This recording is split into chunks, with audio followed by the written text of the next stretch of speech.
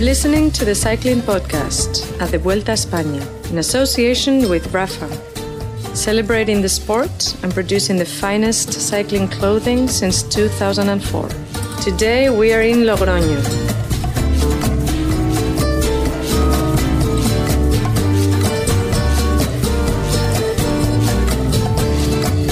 Hello, I'm Lionel Birnie. I'm back on the Vuelta a España in place of Richard Moore, who's gone home. His Vuelta is over. He's not going to make it to Madrid. I'm not going to make it to Madrid either. I'm bailing out at the top of the Angliru on Saturday. But I'm you're not making up the Angliru. Oh, you are making up the Angliru. Oh, right, I'm going to make it up the Angliru, Daniel. I'm with Daniel Friebe. Hello, Daniel. Good to see you. Hello, chaps. You well? Yeah, strong. Always come good in the final week, don't you, Daniel? We've got to keep pace with these young bucks that we have on the podcast now. Fran Reyes. Indeed. He's taking the average age down. I already take the average age down on the podcast significantly, but Fran brings it down even more significantly. I'm not sure you understand averages there, Daniel. 7 years? 8 years? 9 years? Anyway. Get out of town. Well, I am. Hang on. Anyway. And Fran Reyes. Good to see you, Fran. Good to see you back. Where are we, Fran? Well, we are in Logroño, great capital city of La Rioja, the region of wine here in Spain.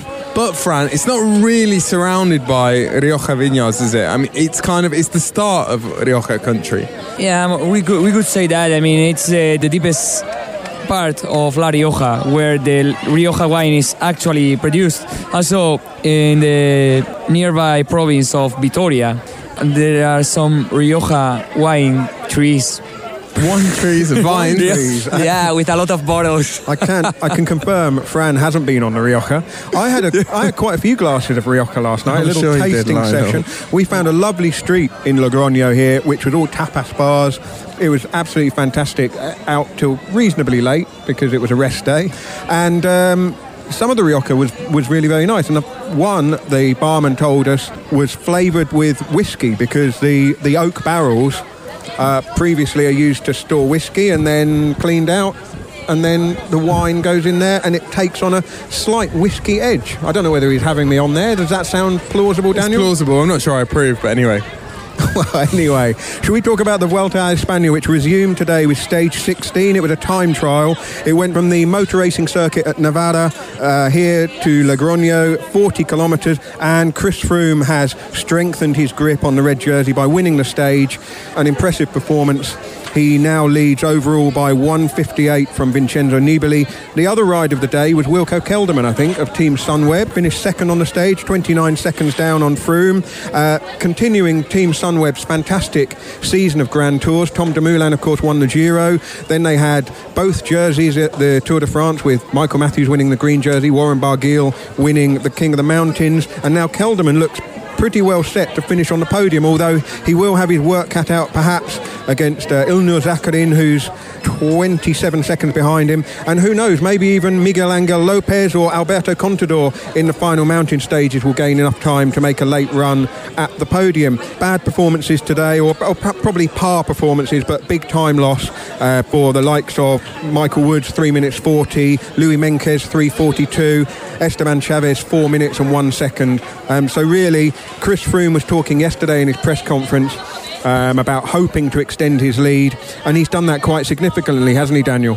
He has, and a commanding time trial win for Froome. He hasn't been prolific in time trials recently. In fact, the last one he won was at the Vuelta last year, but in the very top company against the very best opponents, he hasn't been quite the rider in time trials that he was maybe 2 or 3 years ago, but today certainly very commanding.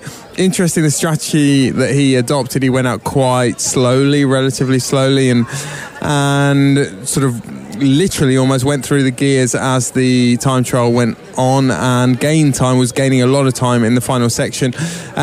It's been a hallmark of this Vuelta performance by Froome, this kind of calculating nature. We spoke to him yesterday, we heard from him yesterday about how he thought it would be a mistake to go really, really deep today or go way beyond his limit or anyone else.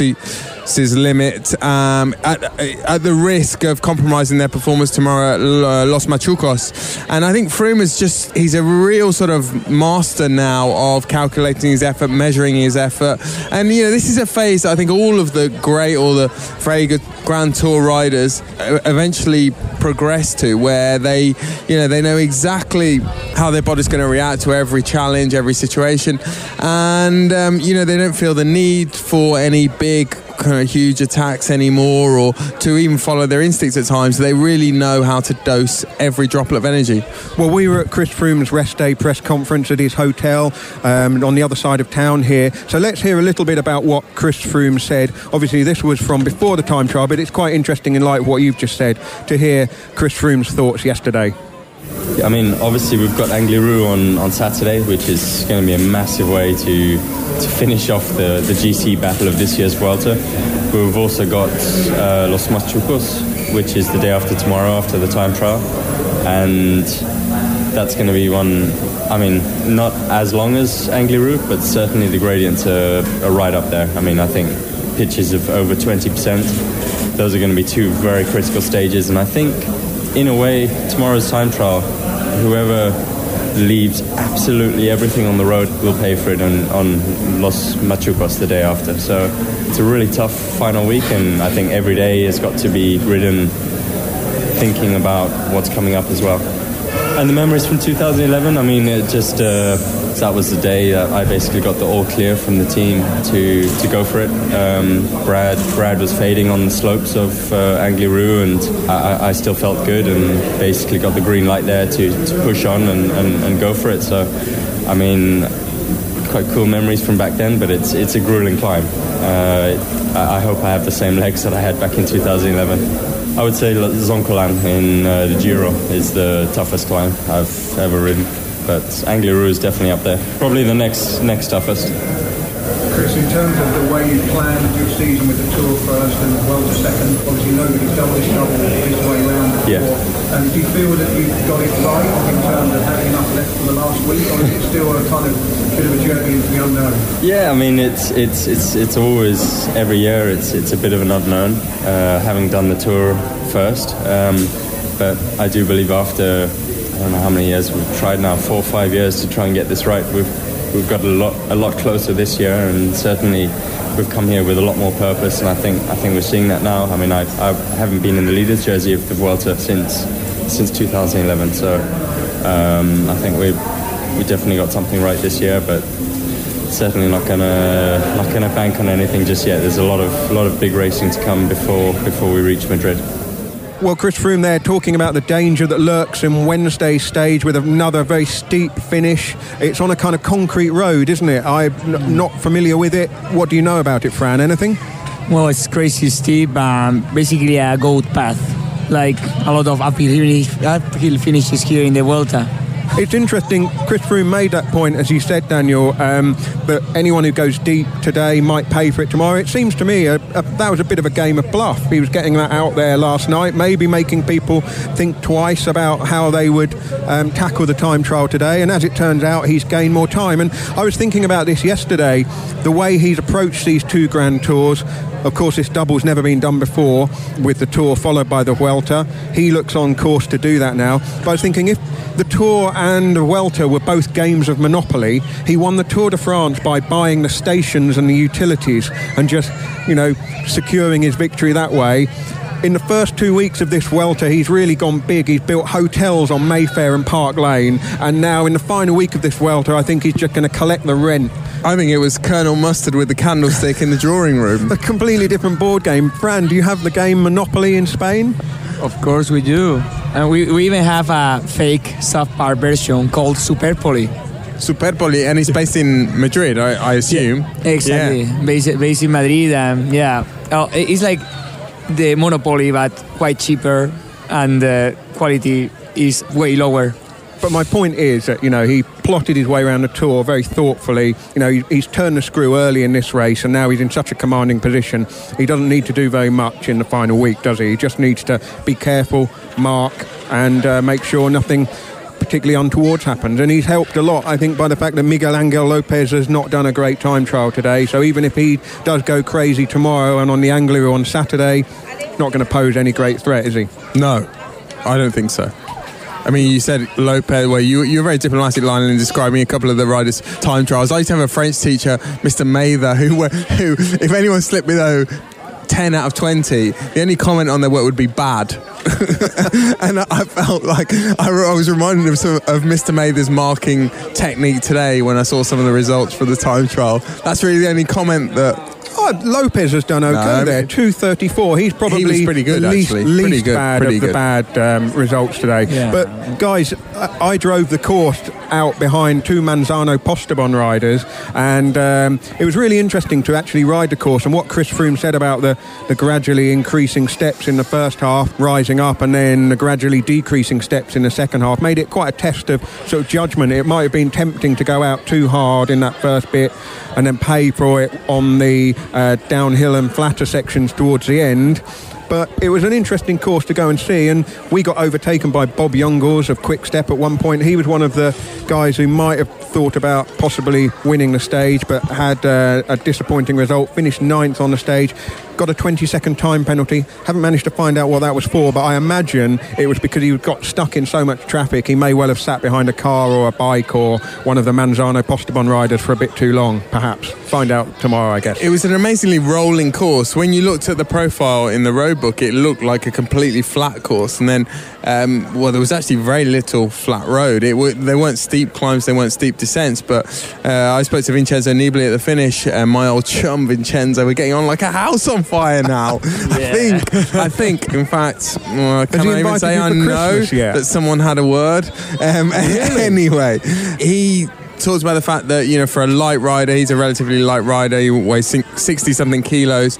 The wind was whipping across the road and he was sort of being thrown around all over the shop, and you had to keep the pace very, very high to sort of prevent yourself almost derailing. And, you know, at times he was going at 60 kilometres an hour, at 70 kilometres an hour, but it was that kind of course. There were some incredibly straight roads as well. There were times when you could see 4 or 5 kilometres ahead of yourself. Fran, Alberto Contador, when he crossed the line here in Logroño, he set the fastest time. It was never going to be enough to win the stage, but a decent performance, or was that disappointing, do you think? No. I mean, I for one haven't found any great disappointment or surprise in today's performances. I guess the circumstance of the wind that was tailwind for the most of the course, or if not tailwind, at least favorable for the riders, did make for some, let's say, predictable results. And Contador was actually a bit higher, a bit better than I expected. But yeah, that technical draw he had with Sakharin and Nibali, 3 of them in 2 seconds time, was pretty good performance for him. You know, after the finish, the press and the fans were euphoric. You know, like the 100th resurrection of Alberto Contador for victory. And one of the journalists there asked Contador 3 times whether he was going to race for the podium from now on. But he was reluctant to assert that. Was it our friend from Cadena Cope? Nope. Onda Cero. Cadena Ser. Onda Cero. Ah, yeah. The tiny Fran, one. talk to us about the Spanish radio journalists. What an awesome bunch they are. There are 3 of them. Is it Onda Cero? Onda Serra? Onda Cero, Cadena Ser. Cadena Ser. And they hunt in packs, but they're the most aggressive journalists I've ever seen. If there was a media scrum world championships, they would be my hot favourites for positions 1, 2 and 3. Yeah, we have always been a country of fighters, you know, and they clearly inherited this. As I see, they fight to have what everyone else is having. They want to have Contador words because they see a bunch of people going to get Contador. If this bunch follows De La Cruz, they go after De La Cruz. But, you know, it's effectively, it's like a wolf pack chasing fresh meat. You know, and in this case, the meat that is best served is always Alberto Contador, because Jacinto Vidarte... Let's not talk about meat and Contador, please. Don't encourage people. Clembuterol police. Just before we move on from Contador, I mean, he's got 4 days really, hasn't he? And really only 2 opportunities to win a stage and go out on a real high. You know, what are people expecting from him in these last few days? Fireworks. Just that, fireworks, attacking from far away, and maybe getting the victory in the Angliru. That would be the fairy tale ending, Rather than winning the Vuelta, it would be winning the Angliru, which is considered the most legendary mountain top in Spain right now, despite the fact that it has only been holding races for 20 years maybe, from 1999 if I am not mistaken. So yeah, that would be the fairy tale ending, but it's quite difficult to see a scenario on which Alberto Contador can actually win there. The Rafa Cycling Club is the largest global community of its kind. Members share their passion for the road through rides, events, exclusive club kits and racing. Find out more at rafa.cc. Thank you very much to Rafa for sponsoring the cycling podcast, enabling us to be here in wonderful Logroño. It's not as warm as I was expecting. It's still fairly warm. It's not as warm as it was down in the south when I left the race. But I've been watching at home on TV, and although he's not a new name in terms of impressive results, the man of the middle week was Miguel Angel Lopez of Astana. 2 stage wins. Fran, what did you make of his time trial, and what can you tell us about him? Well, the other day I was speaking to his personal maser, son to Vicente Vincenzo, who told me that Miguel Angel is actually doing great this week because of 2 factors. First was freshness, and second was that the kind of efforts, the type of efforts that were held in the second week were exactly perfect to match his skills. He is great to do long efforts on steady courses, such as these climbs to Calar Alto or Sierra Nevada and because of that he told me that probably the time trial was the stage that suited him best out of the last week. Now Los Machucos and Angliru are 2 explosive of climbs to actually suit him. There's this misconception about Colombian riders and Colombian climbers, isn't there? And I think we've talked about this with regard to Nairo Quintana before, that I remember at the start of his career, people would look at, for example, the Vuelta route, and they would see these really steep climbs and they would think, it's perfect for a little guy, a mountain goat like Quintana. But actually, this was something I spoke to Esteban Chavez about the other day, that most of the climbs in Colombia are relatively steady, incredibly long, and on wide roads. They look a lot like the climbs you kind of see in the Tour of Utah or Colorado Challenge. And then, they're nothing like the climbs we see in the Vuelta. And that's reflected by the results of some of the Colombian riders here and, in other races, that some of them, Lopez is one, Quintana is another, they do like the long climbs. He's certainly been the most impressive Astana rider, though, hasn't he? I mean, Fabio Aru, as a former winner of the Vuelta, he's been a real disappointment here, hasn't he? A disappointment, but I always like to see a rider who is not in the best form and for whom things are not going particularly well, at least cling on and continue to ride for general classification. I always feel it's a bit of a cop-out for someone like Fabio Aru to, lose 30 minutes on general classification and then go for a stage win. And, Roman Bardet's ridden an unusual Vuelta in that respect. He lost time early and then he has tried to win stages. It's not worked for him. But I actually think it shows more kind of character, and it's more important for someone's career progression to do what Aru has done and sort of battle through some level of adversity, or at least, struggle through indifferent form to, still be 7th on general classification. What do you make, by the way, about the performance of Steven Kruijswijk? Because I pretty much expected him to be on the top 7 of this race, and he's quite far away from it. I must confess, having not been here for a week, I was fairly unaware that he was even in the race. Was it one of those ones? One of those ones. I was thinking, as you said, Steven Kruijswijk there, I was thinking, he's not riding, is he? But no, he is riding. Did see him today, actually, at the start. Yeah, I mean, talk about being overshadowed by his fellow countrymen this season. Last year, after going so close in the Giro, he looked like a real possible for the podium in a Grand Tour, and now of course Tom Dumoulin and here Wilco Kelderman are completely outshining him. And I mean, it's difficult to say what's up with him, but clearly it's not going to plan for him. And that team are really struggling to pick out anything else, aren't they? AG2R.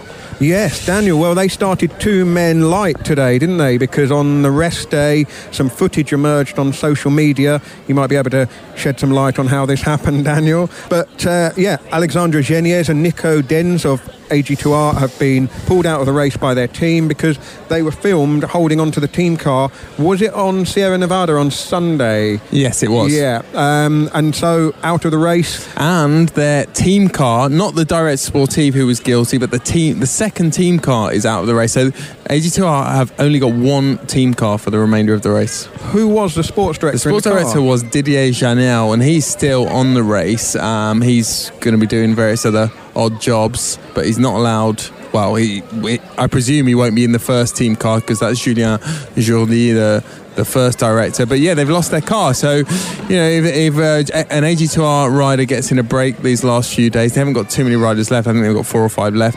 And Pozzovivo is out, and the 2 riders who have been kicked out are obviously not here anymore. But yeah, if a rider gets in a break, then they'll have a decision to make. I guess it's at their discretion whether they send a team car forward and leave their captain Bardet in the peloton unattended, unassisted, or whether they don't, they simply don't follow the break. And the same applies at the back of the race. You know, I'm sure some of the riders will be getting drops on some of these high mountains and they won't be able to assist them. This is not without precedent, is it? Riders being kicked out of races for holding onto cars for too long. You mentioned Romain Bardet. He was kicked out of Paris-Nice, wasn't he, for doing that. Vincenzo Nibali, of course, in the Vuelta a few years ago. I mean, that was a famous example because that was a real turbocharged, you know, he's holding onto the car as it was accelerating past other riders, or at least accelerating across a gap.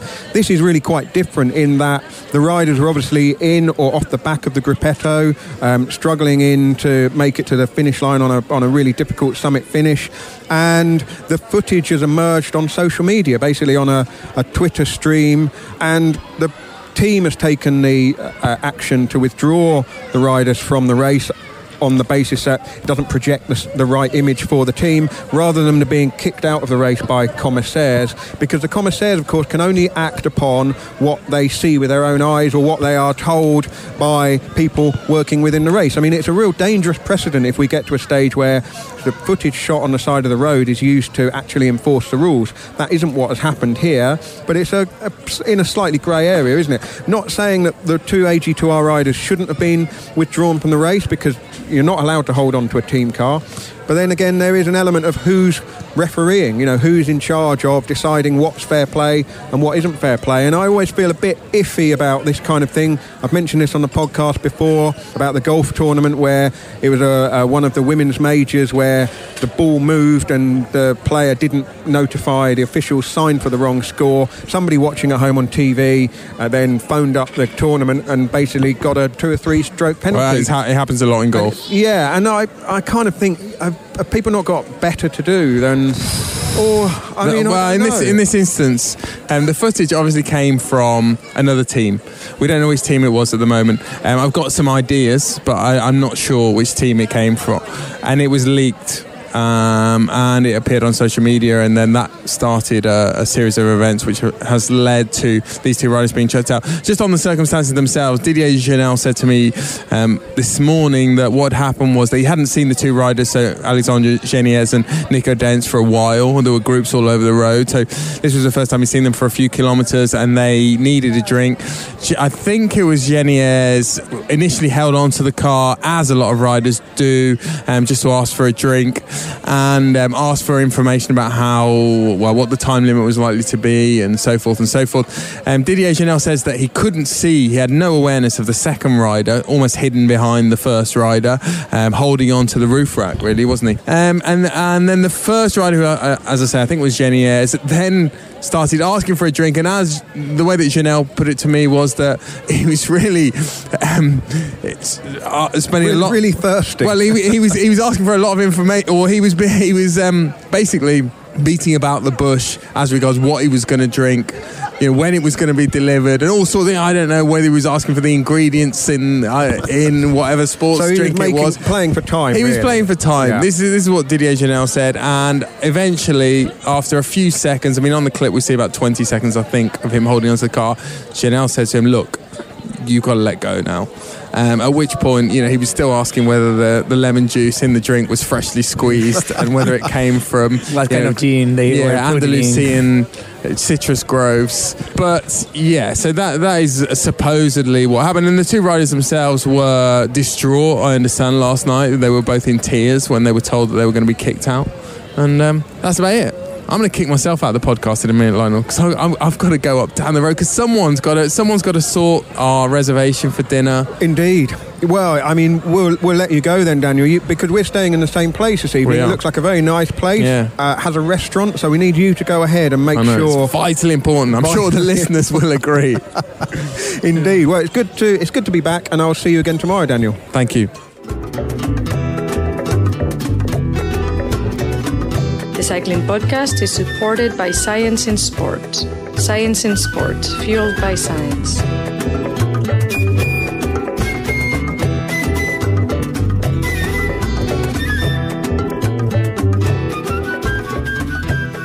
Thank you to Science in Sport for sponsoring the Cycling Podcast.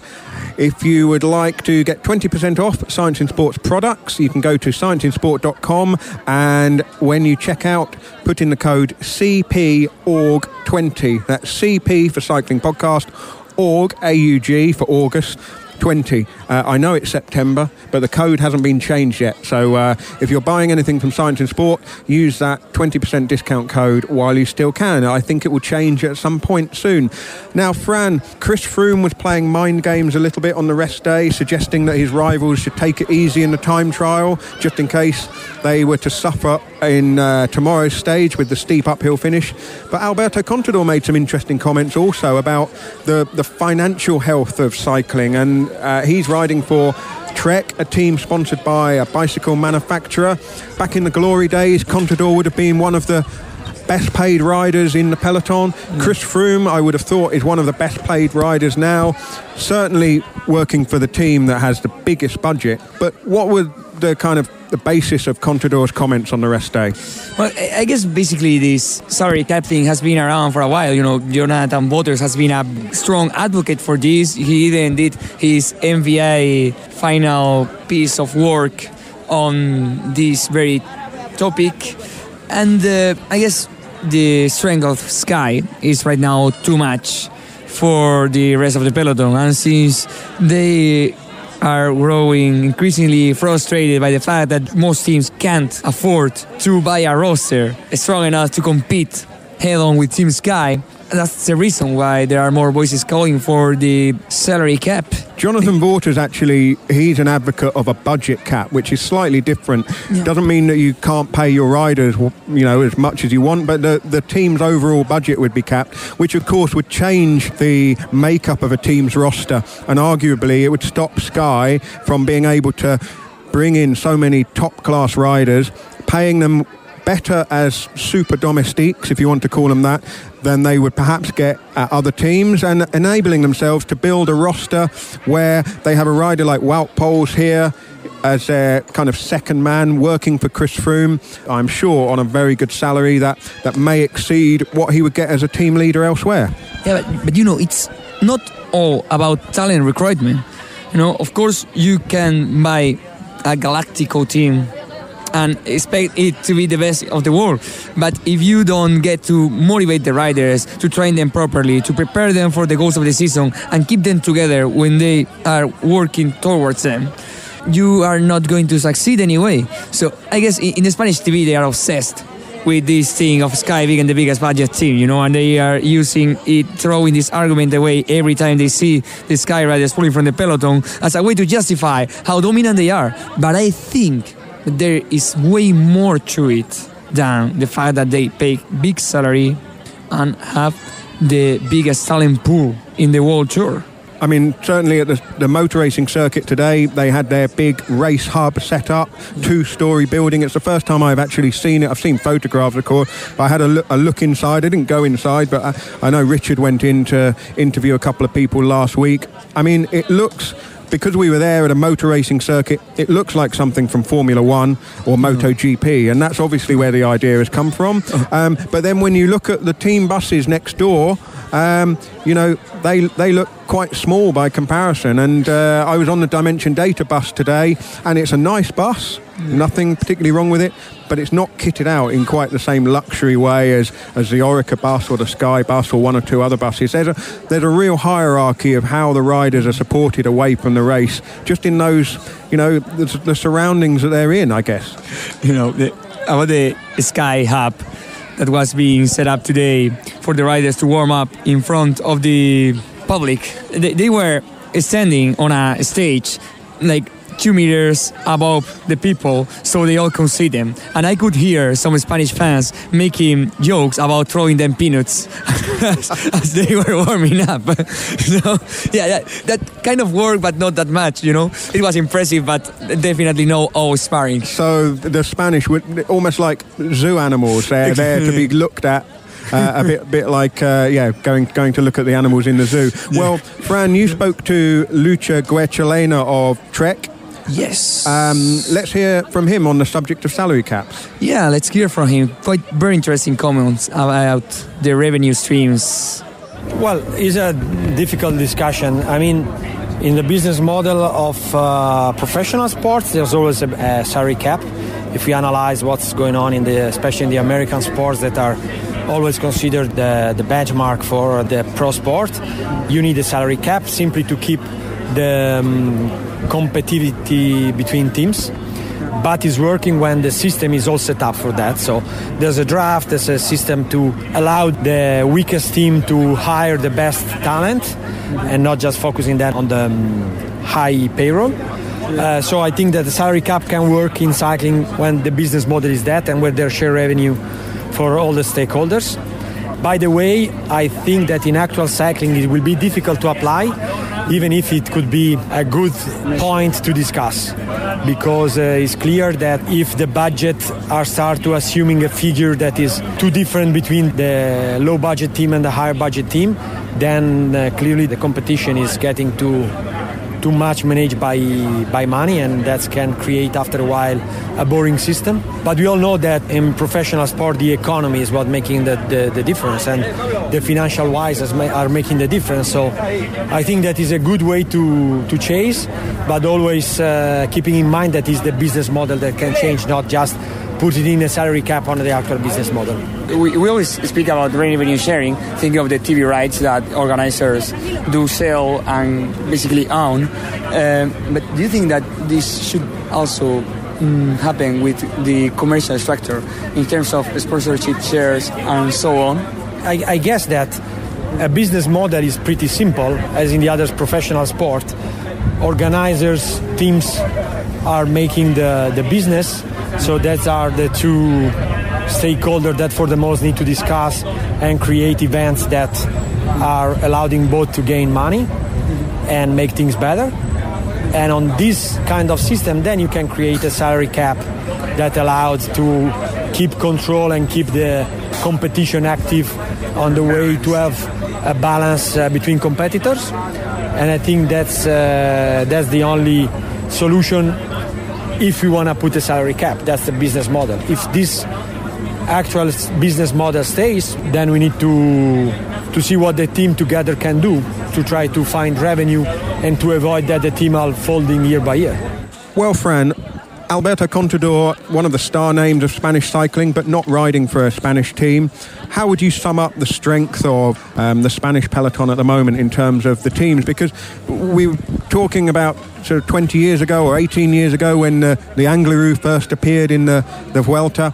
And back in those days, Banesto, Once, I think was still just about around and had been around for a long while as a real super team. In fact, they were one of the first teams, if not the first team, to have a big bus that the riders could go in. Everyone else just had team cars, and then a few got camper vans, but Once were the first with a big bus. So they kind of led the way in many senses.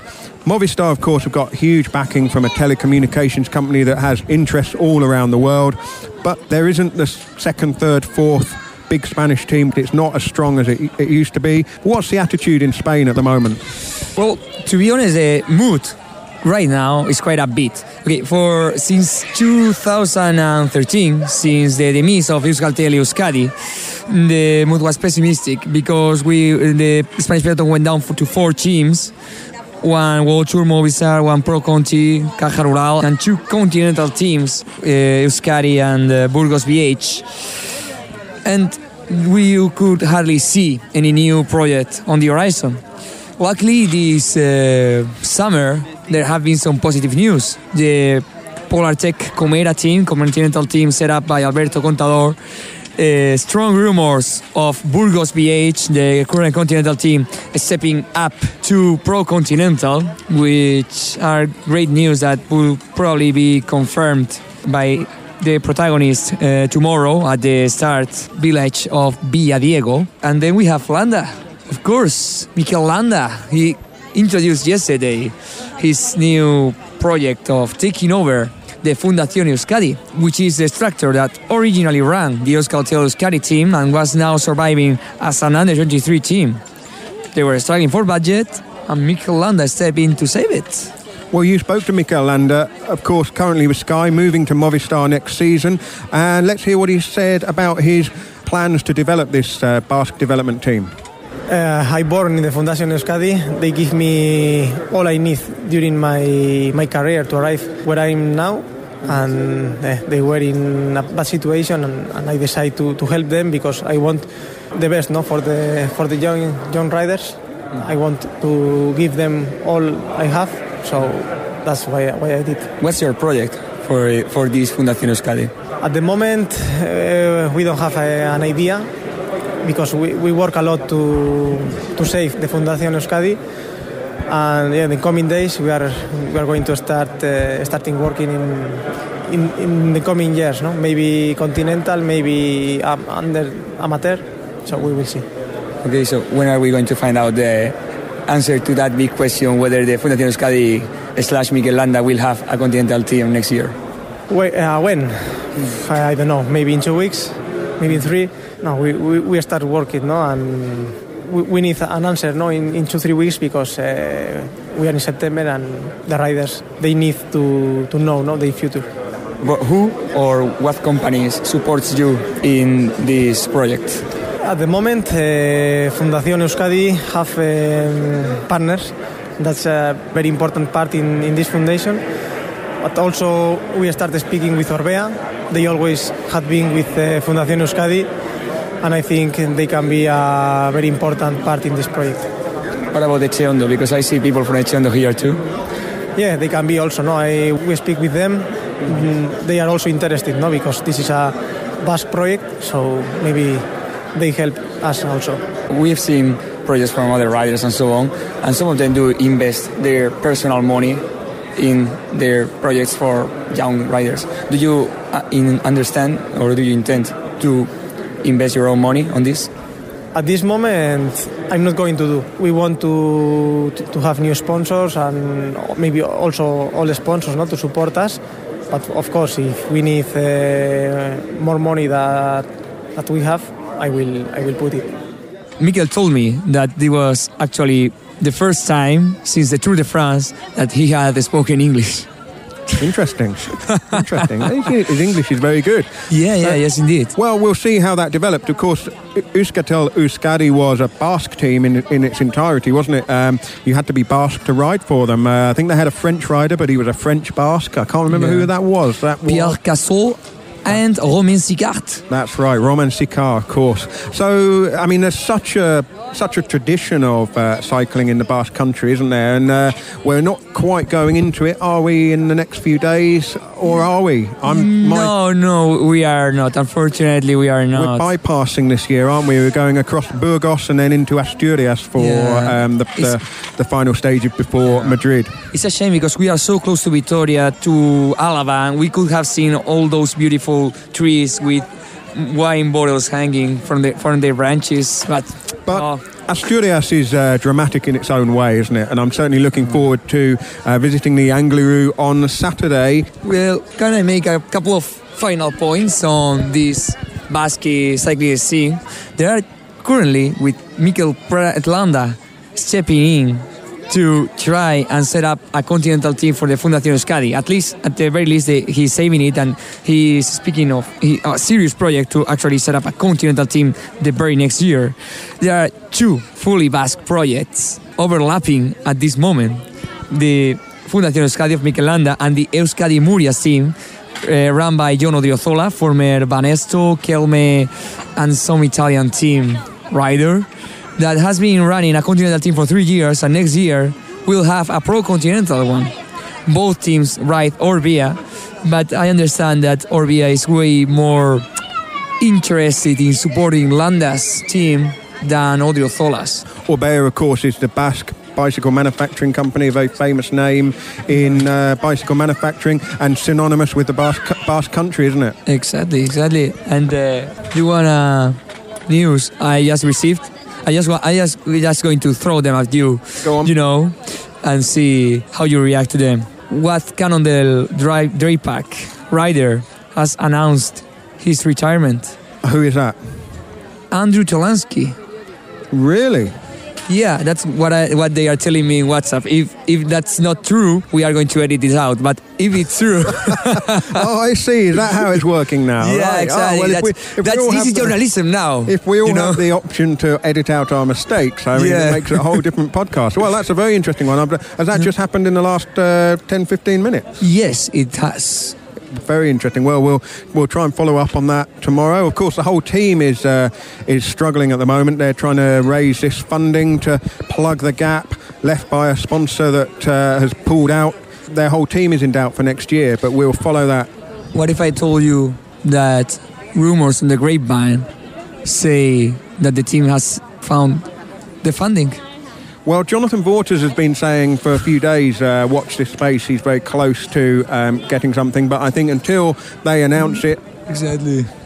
Well, there we are. Exactly. We are not doing speculation, only facts. I don't know. Well, as you know, I hate speculation. Well, we'll follow up on all of that tomorrow.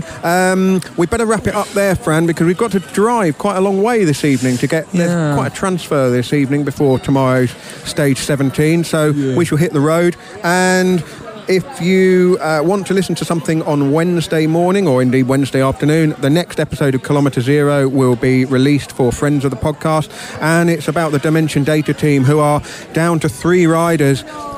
They've been wiped out really by a virus that first hit Ben King right at the start of the race, and one by one their riders are pulled out. There's only 3 of them left. I spoke to one of them, Lachlan Morton. I spoke to a couple of their sports directors as well about how morale is. They seem, the 3 that are left, Igor Anton and Jacques Janser van Rensburg, seem in reasonable spirits. Morton seemed in reasonable spirits, but I wanted to know what it's like when you lose 2/3 of your roster and you've still got the best part of a week to go until Madrid. So that will be tomorrow's Kilometre Zero. Other than that, Fran, we will be back hopefully with Daniel again tomorrow. So thank you very much. Thank you very much, Lionel. Looking forward to hear your Kilometre Zero.